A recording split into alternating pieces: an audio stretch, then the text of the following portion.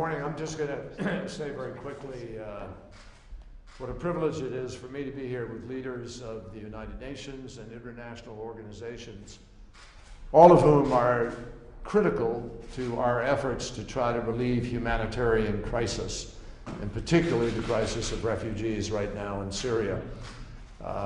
We are having a very difficult time being able to access people, move people correctly, and protect people.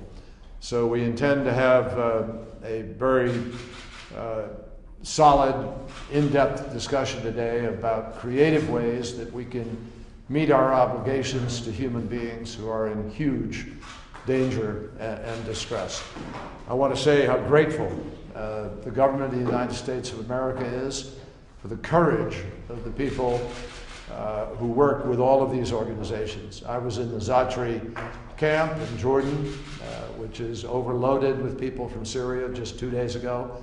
I saw firsthand, as I have previously in other places, the dramatic and unbelievably moving ways in which people are separated from homes, from family. So many people murdered, killed, massacres, and yet somehow these people try to pull themselves together. They need the help of the world, and it's my privilege to meet today with the people who are providing that help. Thank you. So we're going to go meet. We're going to go meet. Thank you. You want to say anything? Okay. Thank you.